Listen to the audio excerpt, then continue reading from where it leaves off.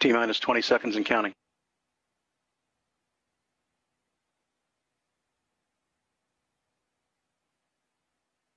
Deluge activity. 10, 9, 8, 7, 6, 5, 4, 3, 2, 1. We have liftoff.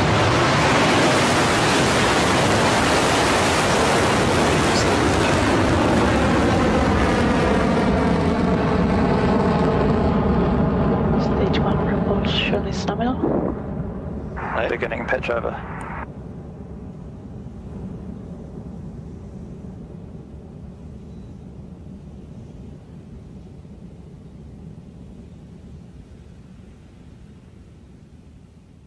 And we're flying. Our 34th Electron vehicle is in the air and on the way to orbit after lifting off from Launch Complex 2.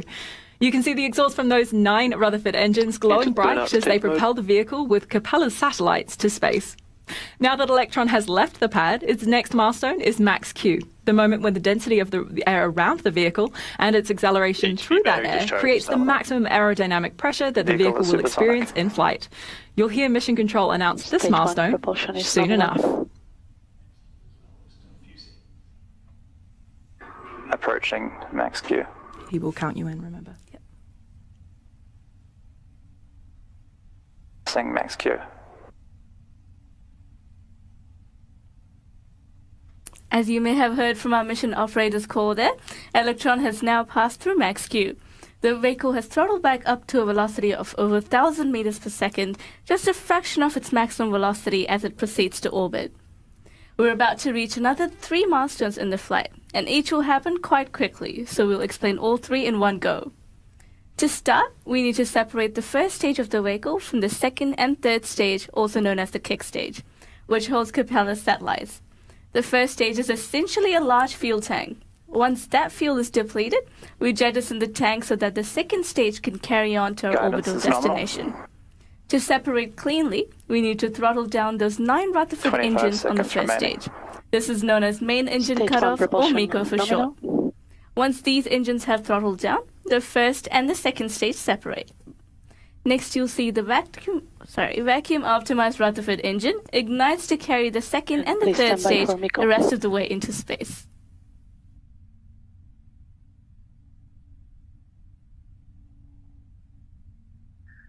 MECO confirm.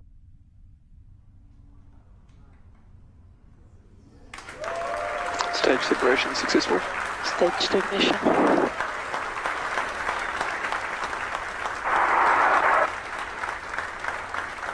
MECO, Stage 1 separation and Stage 2 ignition confirmed and completed. Our 34th Electron mission is progressing nicely, and we're ready for the next set of checkpoints in flight on the way to delivering Capella satellites to their place in space. We are listening for the call to confirm that Electron's fairing, the pointing protective shell at the top of the rocket, has been jettisoned to expose the satellites in preparation for deployment.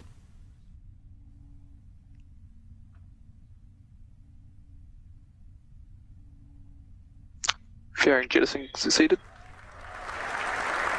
You can see it there on your screen. That's confirmation that the payload fairing has been successfully jettisoned and Capella's satellites are now exposed to space. Electron's second stage is continuing to orbit, travelling at speeds of over 8,000 kilometres per hour and currently at an altitude of over 100 kilometres. That's another milestone checked off.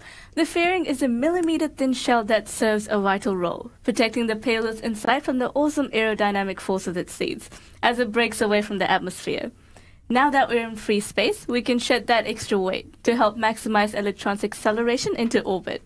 Sitting on top of Electron, each payload might feel up to 8 times its own weight due to those smooth accelerations. As part of the structural analysis team, our job is to prove every component on the vehicle is tough enough to withstand the stresses of all those forces, pressures, and vibrations on ascent, while still being a lightweight and elegant solution.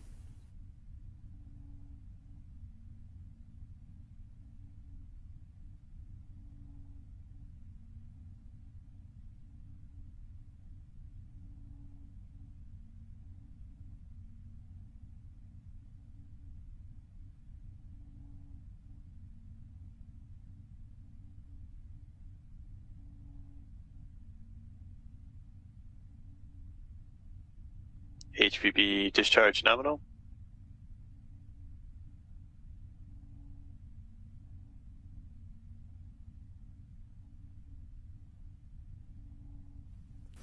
T plus 5 minutes, and it's time for the next set of checkpoints in flight as we progress towards mission success. Next up is a milestone unique to Electron, the battery hot swap. You might already know that our 3D printed Rutherford engines are also distinct for another reason. They are powered by electric pumps. These pumps are powered by batteries, which eventually run out of juice. This is where the battery hot swap comes in. We need to swap the used batteries out with another fresh battery and jettison the expended ones to free up some weight, all while keeping that stage 2 engine running smoothly, which is why we call it battery hot swap. Sometimes you can catch a glimpse of these battery packs falling away, so keep an eye on the right side of your screen. While you do that, we'll listen in from the call out from Mission Control.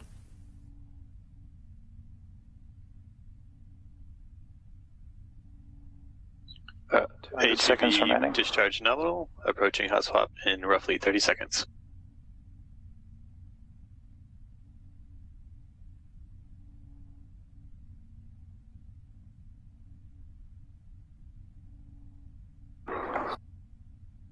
Throttling down.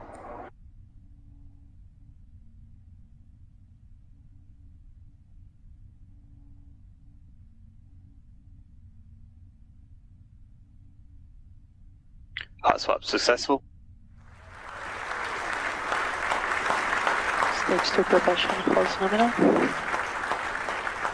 Battery jettison confirmed. Electron's second stage is now running on a fresh battery. You saw it there, with the battery hot swap confirmed successful by Mission Control.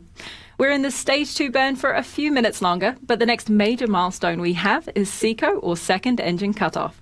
Similar to MECO, which happens before first stage separation, SECO is when the Rutherford engine on the second stage will shut down just before the second stage separates from the kick stage, which of course will continue on to payload deployment.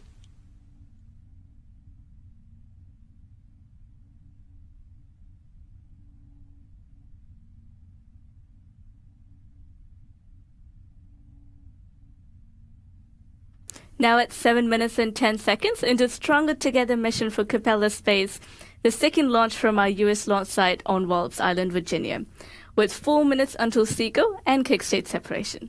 Electron continues to make its way to orbit, currently at an altitude of 6,000 meters per second and a velocity of over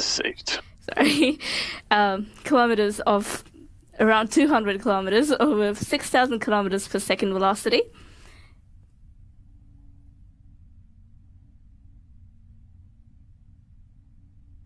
Stage 2 propulsion still nominal.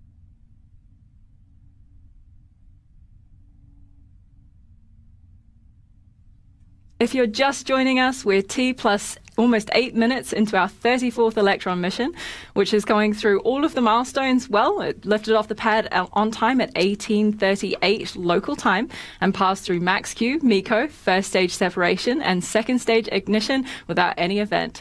Of course, recently we've just had the battery hot swap, and we're just waiting on SECO, second engine cutoff, before the kick stage separates from the second stage.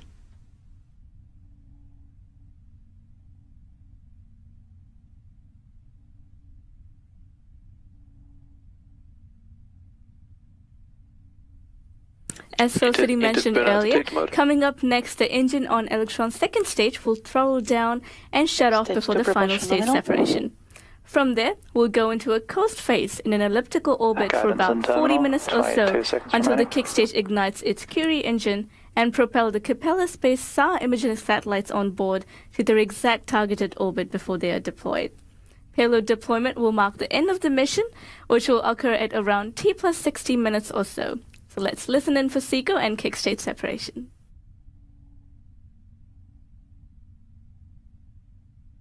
SECO confirmed. Nominal transfer orbit achieved. Stage 3 separation confirmed.